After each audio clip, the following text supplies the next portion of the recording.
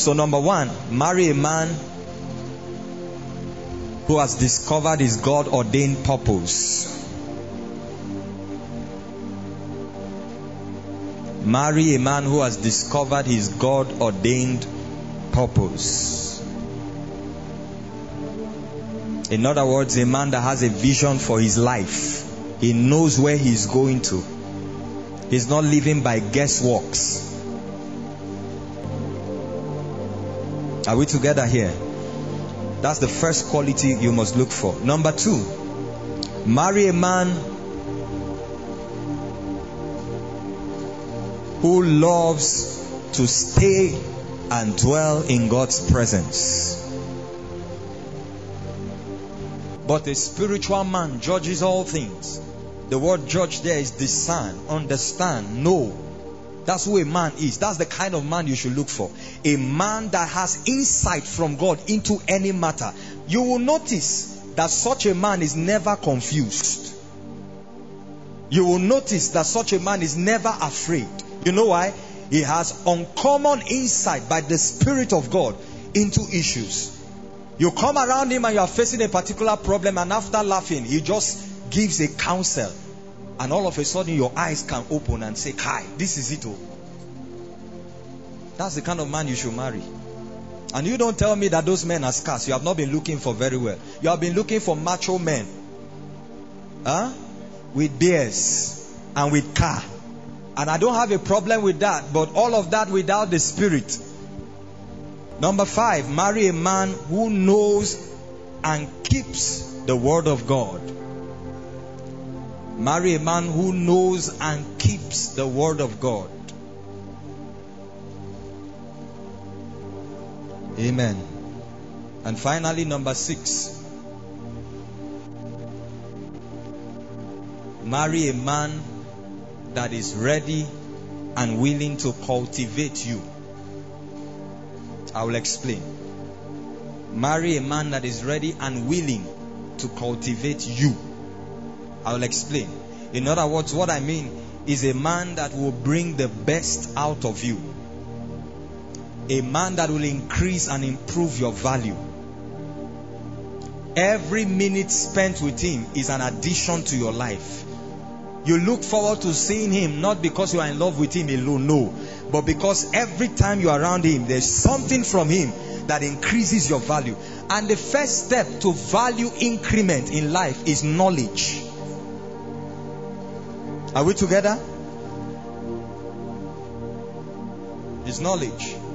The Bible says wisdom and knowledge shall be the stability of your times. God kept Adam in that garden to cultivate the garden.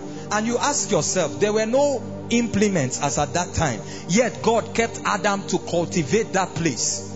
What is God saying? There was no hoe, no cutlass, no tractor by that time. But God gave man the assignment to keep that garden. You know why?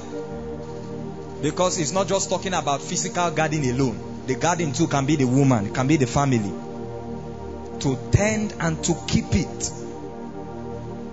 A man that is wise and vast in almost every field. Who is ready to give you counsel. Who is ready to supply you with knowledge and wisdom that will improve. You know, and you don't blame the women for this, because women are more emotional creatures. Yes or no? Yes. They feel more. It's the men that think more. The men are the more rational ones. That's why in a service like this, where the move of God breaks out, you find more women responding to the move of God. You know why? They don't think. They don't try to calculate. They just release and believe. But it is a man that has rational thinking. It is the man that has foresight. So let him be a man that will come and cultivate you into becoming the woman that God created you to be. Can I tell you something? No men, listen to me. You will never get married to the woman you want. If you do, you are in trouble already. You will never get married to the woman that has everything you are looking for. No. You know why? Because you are a cultivator. It is you that will make that woman who you want her to be. She doesn't know the word of God. You start by teaching her. And you must teach with patience. Oh, don't shout. Don't scream like apostle. That's how apostle used to teach in church. You better know how to use bedroom voice. Amen.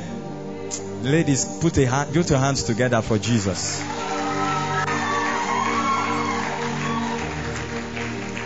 A cultivator. A woman is like a clean slate. You will write everything that you want to see there.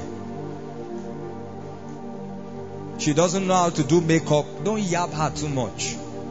Even if you must yab, do it in such a way that you will both laugh. Don't insult her.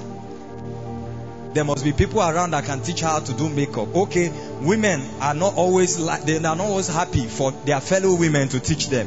It's very simple. Enroll her where they do it. Or take her there, let her see. She will learn by observation. Don't be so? She's gaining weight too much. Teach her how to keep fit. I don't have time. Amen.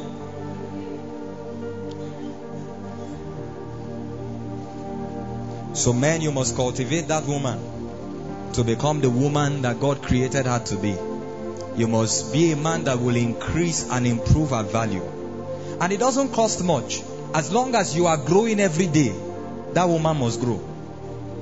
As long as you are growing, not just physically, but mentally and spiritually, it's the same thing you are going to pour into her. Amen.